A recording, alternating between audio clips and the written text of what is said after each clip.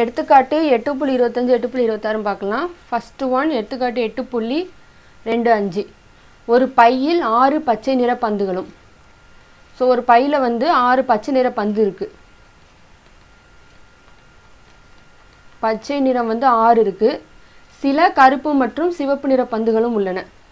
So கருப்பு சிவப்பு சிலந்தான் கொடுத்துருக்காங்க. கருப்பு அண்டு சிவப்பு வந்து சில அப்படின்னு கொடுத்துருக்காங்க. ஸோ எவ்வளோன்னு நமக்கு வந்து தெரியாது. அடுத்து கருப்பு பந்துகளின் எண்ணிக்கை சிவப்பு பந்துகளைப் போல் 2 மடங்காகும். அப்போ என்ன அர்த்தம்? இது நம்ம எப்படி எழுதலாம்?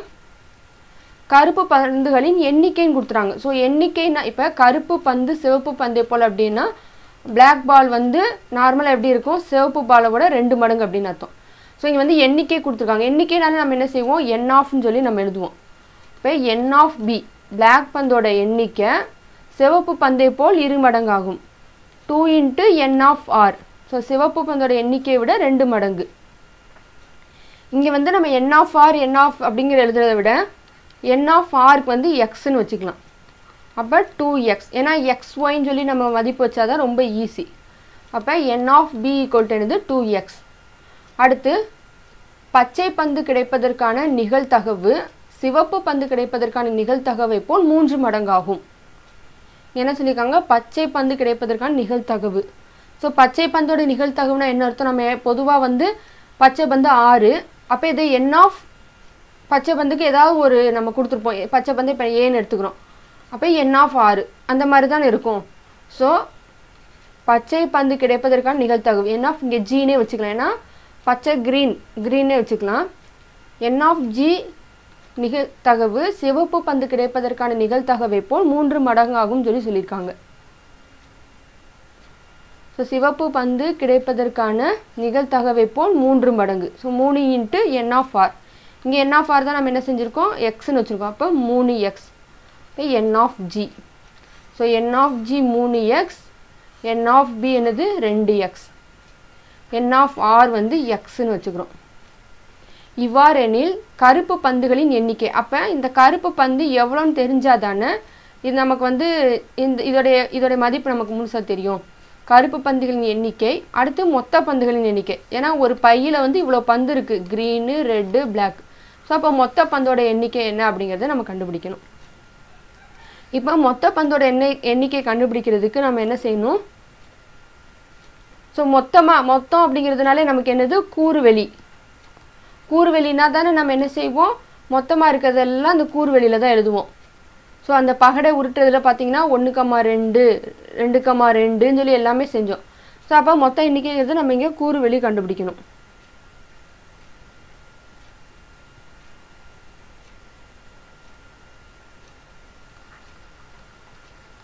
ஸோ மொத்த பந்துகளின் எண்ணிக்கை என் ஆஃப் எஸ். ஸோ கூறுவெளி அதோடைய மொத்த டோட்டல் எண்ணிக்கை என் of S equal to N of எஸ்ங்கிறது இந்த பையில் இருக்கிற பந்துகள். ஸோ பையில் இருக்கிற பந்துகள் நமக்கு ஏற்கனவே நமக்கு க்ரீன் பந்து 6ன்னு கொடுத்துட்டாங்க தெரியும். ஏன்னா இப்போ பையில் வந்து க்ரீன் இருக்குது, பிளாக் இருக்குது, ரெட் இருக்குது. ஸோ க்ரீன் 6ன்னு தெரியும். இதெல்லாம் வந்து என்னது? சிலன்னு கொடுத்துருக்காங்க. ஸோ மொத்தம்னா என்ன அர்த்தம்? பையில் இருக்க எல்லா கலரையும் கூட்டினா தான் நமக்கு வந்து மொத்தம் எவ்வளோ பந்து இருக்குன்னு தெரியும். இப்போ 6 + ரெட்டுக்கு நம்ம என்ன செஞ்சுருக்கோம்? எக்ஸ்ன்னு எடுத்திருக்கோம். ஸோ பிக்கு வந்து பார்த்திங்கன்னா பிளாக் என்னது? 2x. ஏன்னா ரெட்டை போல் 2 மடங்கு. அப்போ ரெட்டு என்னன்னு இன்னும் நமக்கு தெரியல. So equal to 6 + x + 2x என்னது? 3x. இப்போ தான் நம்ம என்ன செய்ய போகிறோம்? இந்த எக்ஸ் வந்து என்ன அப்படிங்கிறத கண்டுபிடிக்கணும். ஸோ எக்ஸ் கண்டுபிடிக்கிறதுக்கு நமக்கு ஏற்கனவே தெரிஞ்ச மதிப்பு என்னது? க்ரீன். ஸோ அந்த க்ரீனுடைய நிகழ்தகவு என்ன சொல்லியிருக்காங்க? ரெட்டோடைய 3 மடங்குன்னு சொல்லியிருக்காங்க. இதை வந்து இப்போ நம்ம எண்ணிக்கைக்கு எழுதணும். ஸோ எத்தனை பந்து? என் ஆஃப் ஜி வந்து 6. அது வந்து ரெட்டை விட 3 மடங்குன்னு சொல்லியிருக்காங்க. ஆனால் இங்கே நமக்கு சம்மில் என்ன கொடுத்தாங்க? நிகழ்தகவு. பச்சை பந்தோட நிகழ்தகவு சிவப்பு பந்தோட நிகழ்தகவுக்கு 3 மடங்குன்னு. அப்போ நிகழ்தகவுனால நமக்கு என்னது? B. So P of G P of R. So நம்ம எப்போவுமே நிகழ்தகவு வந்து ஃபார்முலா நமக்கு என்னது? P of E equal to N of E by N of S. அப்போ இதுக்கு நமக்கு கண்டிப்பாக என்ன இருக்கணும்? N of G by n of s equal to 3 into n of r by n of s. So equal to n of g நமக்கு தெரியும் 6 by n of s நமக்கு தெரியும் 6 plus 3x. n of r தெரியும் நமக்கு x by n of s வந்து 6 plus 3x. So நமக்கு இது வந்து என்னது கேன்சல் ஆகிடும். மீதம் நமக்கு என்ன இருக்குது? மீதம் நமக்கு r equal to 3x. So இதுலேருந்து நம்ம x கண்டுபிடிச்சலாமா? பெருக்கல் 3 அங்கிட்ட வகுத்தல் 3 ஆகிடும். 6 by 3 equal to 2. ஸோ அப்போ x வந்து நமக்கு என்னது 2. இப்போ இந்த x 2ன்னு தெரிஞ்சிருச்சு. அப்போ இது வந்து நம்ம என்ன செய்யலாம்? மொத்த பந்துகள் எண்ணிக்கையில் கொடுத்துடலாம். அதே மாதிரி கருப்பு பந்துகள் எண்ணிக்கையும் கேட்டிருக்காங்க. ஸோ கருப்பு பந்து எண்ணிக்கையில் நமக்கு 2x இருக்குது. அப்போ எக்ஸோட மதிப்பை நம்ம என்ன செய்யலாம்? போட்டுடலாம். கருப்பு பந்துகளின் எண்ணிக்கை. ஸோ இதை வந்து நம்ம எண்ணிக்கையில் பார்க்குறதுனால நம்ம என்ன செய்கிறோம்? n of b வந்து கருப்பு பந்து 2 மடங்கு n of rன்னு சொல்லியிருந்தாங்க. ஸோ n of r வந்து நம்ம எக்ஸ்ன்னு எடுத்திருந்தோம்.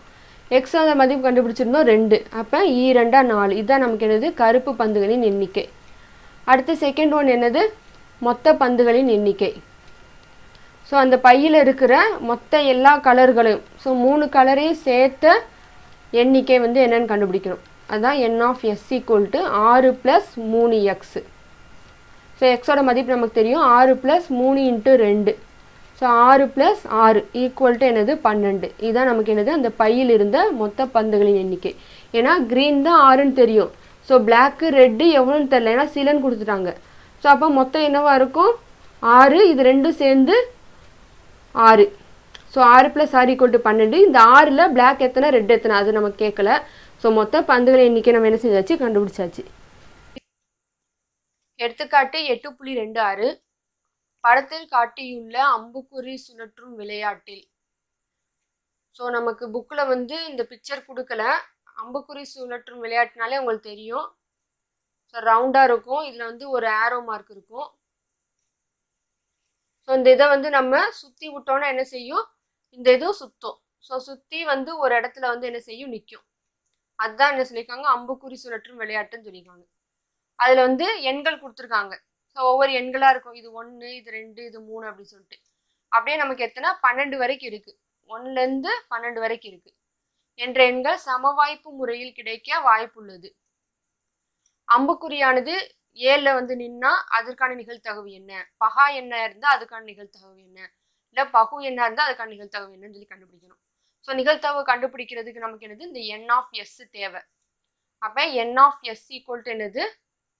ஸோ இது வந்து நமக்கு என்னது? எஸ். இதோடைய மொத்த டோட்டல் நமக்கு என்னது? n of s 12. So first one வந்து இப்போ 7. இப்போ அந்த அம்புக்குறி வந்து 7ல் வந்து நிற்கிது அப்படின்னா அதோடைய நிகழ்தகவு என்ன அப்படின்னு பார்த்தீங்கன்னா, இதை வந்து நம்ம என்ன செஞ்சுக்கலாம்? ஏன்னு வச்சுக்கலாம். அப்போ n of a equal to என்னது? 7ங்கிறது இங்கே 1 தான் இருக்குது. ஸோ 1லேருந்து 12ல் 7 வந்து நமக்கு ஒரு தடவை தான் இருக்குது. அப்போ n of a மொத்தம் எத்தனை? 1. இதோட நிகழ்தகவு p of a equal to n of a by n of s. So நிகழ்தகவு கண்டுபிடிக்கிறதுனால நமக்கு என்ன தேவை? n of s தேவை. n of a 1, n of s 12. So இதோட ஆன்சர் என்னது? 1/12. அடுத்தது பகா எண். ஸோ பகா எண்ணாலே உங்களுக்கு தெரியும் 1ஆலையும் தன்னாலையும் வகுப்படுறது. இதில் நமக்கு 1 வந்து பகு எண்ணும் கிடையாது, பகா எண்ணும் கிடையாது. 1. ஸோ இப்போ நம்ம பகா எண்ணுக்கு பின்னு வச்சுக்கலாம். இப்போ b equal to, ஸோ 1லேருந்து 12 வரைக்கும் 2, 3, 5, 7, 11. ஏன்னா இப்போ 4ன்னு எடுத்துட்டோம்னா 4 வந்து 2 into 2ன்னு போடலாம். ஸோ 2ன்னு எடுத்துட்டோம்னா 2க்கு வேறு எதுவுமே கிடையாது. அது அதோட எண்ணால் பெருக்கினா மட்டும்தான் வரும். ஓரன் 2. ஸோ அதான் நம்ம என்ன செய்வோம்? பகா எண். இப்போ n of p equal to மொத்தம் எத்தனை இருக்குது? 5. ஸோ இதோடைய நிகழ்தகவு p of b equal to n of b by n of s. So 5/12. So இதோட ஆன்சரும் 5/12. ஏன்னா இதை நம்ம என்ன செய்ய முடியாது? கேன்சல் பண்ண முடியாது. அடுத்தது தேர்ட் ஒன் பகு எண். ஸோ இதை சின்னு வச்சுக்கலாம். அப்போ c equal to பகு எண்ணா மற்ற எண்ணால் வகுபடக்கூடியது. இப்போ 7 வந்து 7ஆல் தான் வகுபட முடியும். ஆனால் இப்போ பார்த்தீங்கன்னா 6 வந்து செகண்ட் டேபிளாலேயும் வகுப்படலாம், தேர்ட் டேபிளாலேயும் நமக்கு வகுக்கலாம். அப்போ 4, 6, 8, 9, 10, 12. n of c equal to 2, 4, 6.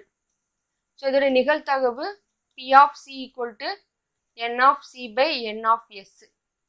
So p of c 6/12. இதை நம்ம கேன்சல் பண்ணலாம். 1 6 6 2 12. இப்போ 1/2. இதான் என்னது ஆன்சர்.